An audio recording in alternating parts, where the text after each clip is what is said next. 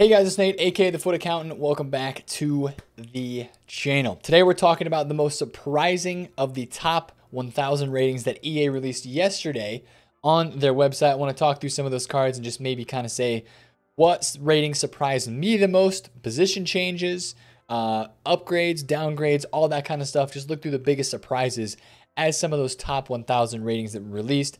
Again, on the same ratings website where they released the top 100, you can now go down here to the bottom, and instead of just having 5 pages, there are 25 full pages of cards. So as you can imagine, the squad building has begun, the cheat beasts are beginning to be found, and we still don't have the entire database. This is only the top 1,000 players. So I think if you go to page 25, it stops at like level or 77 or 76 rated cards.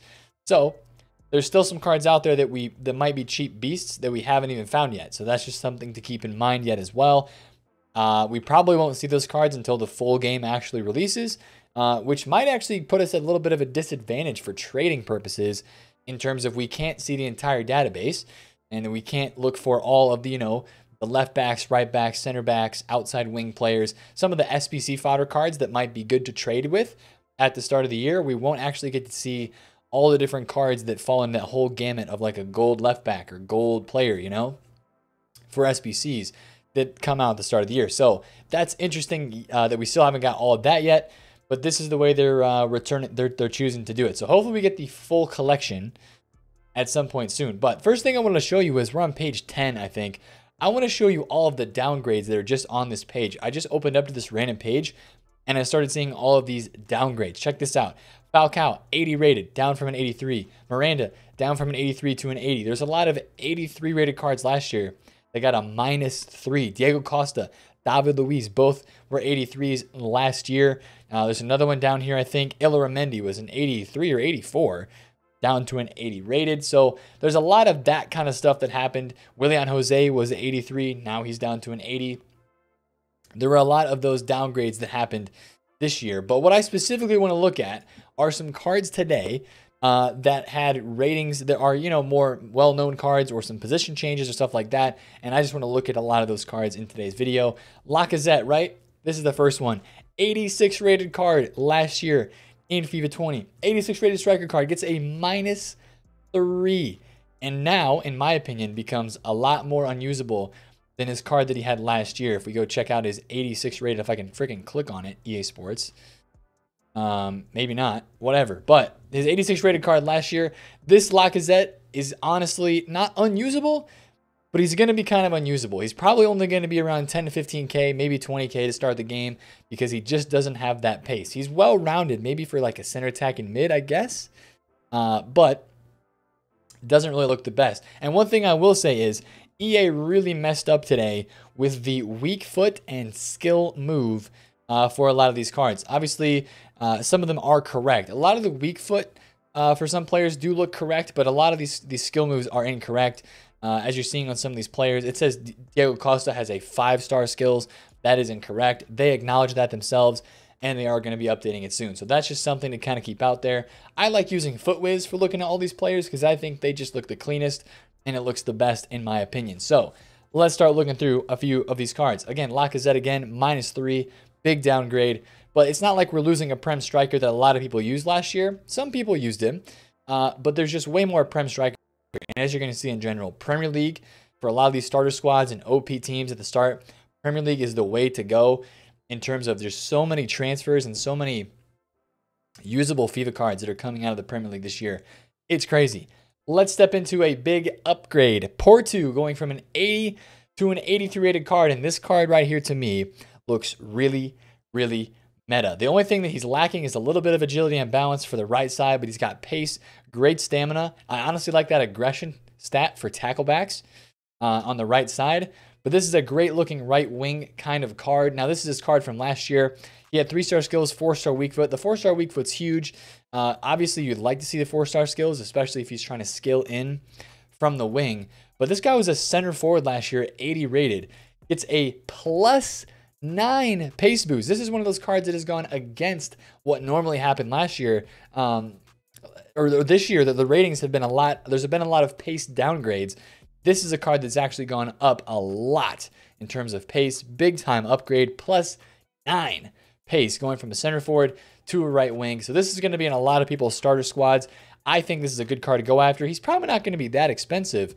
Could give you some nice value if you're running a La Liga starter team with this card right here. That's a big upgrade that we've seen so far. Here's a big downgrade. Jesse Lingard going from an 82, a -5 for Jesse Lingard, going from an 82 all the way down to a 77 rated card.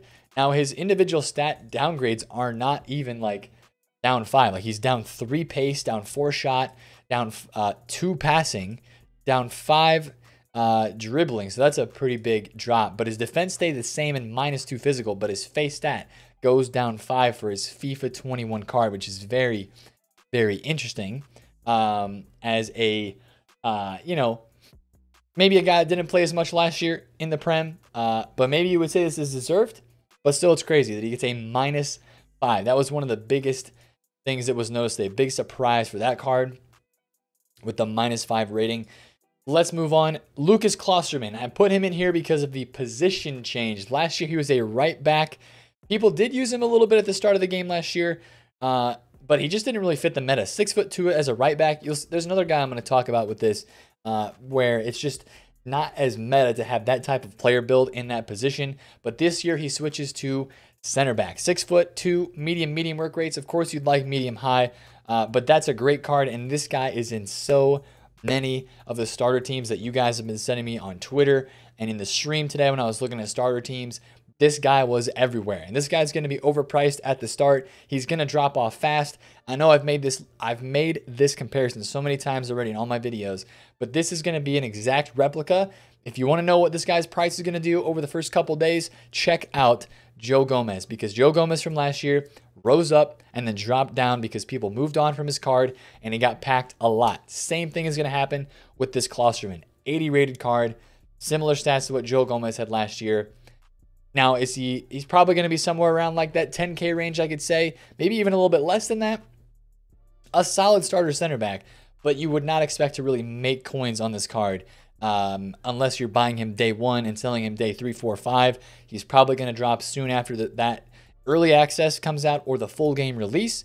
You're going to see this guy dropping in price for sure, just because he is low rated. But he did get a position change, as did Mukiele, but this one's kind of going backwards, right? Last year, Mukiele and Upamecano were two of the most touted starter squad center backs in FIFA 20, right? Great starter player, medium work rates. A lot of people love to use it. Him and Upamecano last year at the start of the game. This year, Mukiele gets an upgrade, so he goes from a 77 to an 80 rated, gets a really nice pace boost, but with those work rates and with his body type, probably not going to be that usable as a right back this year in the Bundesliga. As a French right back, he is one of the best technically, but I would not expect this card to be very meta. I honestly wouldn't, because the meta is probably going to be about the same as last year. And having a tall right back like that, I mean, unless you're going to start in a 4-back and then move to a 3-back in game, this wouldn't really be the type of guy that you probably want to have as a right back in your squad, just because of his player build and how not really meta that is as a right back in FIFA. So unless, crossing and heading comes into play, I doubt like really tall right backs are going to be used. It just doesn't fit the meta really this game. So, but that was one upgrade actually that I wanted to kind of cover because it was interesting with the position change. Let's move on one more time. Felipe Anderson, 81 rated, getting a -3 from last year. Now, he did have a team of the season inside of FIFA 20, but that was because it was a community team of the season, and it wasn't actually something that he earned, I guess you could say. So, -3 for Felipe Anderson, but here's the biggest surprise with this card. Check out the smallest of differences in stats. Barely got any individual stat downgrades, right? Pace stays the same. Dribbling goes down 2. Shooting goes down 2. Passing goes down 1. Defense and physical stay the same. So he went down 3, -3 in terms of total rating, but he had no individual stats that even went down that far. -2 on shooting was the biggest, and dribbling were the biggest downgrades on his individual stats. So this is a pretty good looking card. Is a Prem left mid, Brazilian links. If you need those links, this guy's probably going to be decently cheap, and he's going to fit the meta decently well. High agility, high balance. Of course, he's going to get overshadowed by the likes of Alan St. Maximin, who is now at left wing as well. There's so many left wings in the Prem that we've been continually talking about. That's going to make this card cheaper, in my opinion, and even better to start off the game with if you need a Brazilian left mid. This guy's going to look pretty good. Now, let's talk about maybe a hybrid squad you might be looking at, and a link to this card you might want is a big upgrade. Renan Lodi, the left back from Atletico. Big time upgrade. His Future Stars card was used a lot inside of FIFA 20. A lot of people like that card, and he is getting a big upgrade from the 77 rated card that he had last year. The pace stays the same on a +4 boost, but around the rest of the card, he got a decent boost in the defending and in the physical stats. You got a +2, +3, and a +2 in dribbling as well. So a +4 overall, but again, smaller boosts in terms of the individual stats. I honestly just think that's EA preparing to release more special cards this year, leaving themselves the open door of opportunity to be able to boost cards when they put out more promos, more special cards. That's why we're seeing some of the smaller boosts. When we get a +4 or +5 even in total rating, the card's individual stats aren't going up by +4 or 5. It's more +2s, +3s, just because they're trying to kind of give themselves that buffer. If the player does play very well IRL, gets a lot of informs, other special cards, they kind of have that ratio in there where they can, not make the card too meta or get it too high rated too fast if they have a great year. So Renan Lodi, though, looks like a really solid starter left back. I'm sure he was used a lot last year. It looks like he was decently expensive to start off the year, 5,000 coins early on. Well, this was his that was his UCL card, and I don't think those came out right away. But looking back, he was actually 1,000 coins. This guy was really, really cheap last year. That's a great starter left back. He might be a little bit more expensive this year, especially with Marcelo getting downgraded, and of course, Ferland Mendy being a lot more meta than he was last year as well. This guy might be a bit more expensive. Great looking card though. And the last one is Dest. Now, of course, some of the cards, and this is the last point I want to make as well, some of these cards that are inside of the database don't have their correct clubs. Like I think Allen still shows at Napoli.